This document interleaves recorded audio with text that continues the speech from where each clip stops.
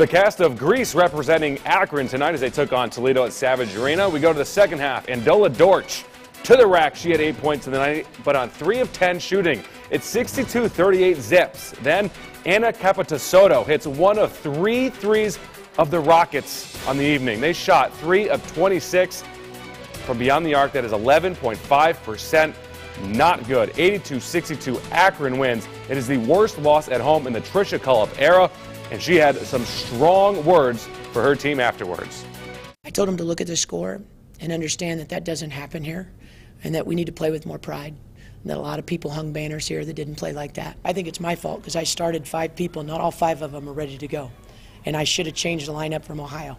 If you ask me what we needed to fix between this is maybe start a different lineup, maybe play different kids, and find 5 kids who want to start the game with passion.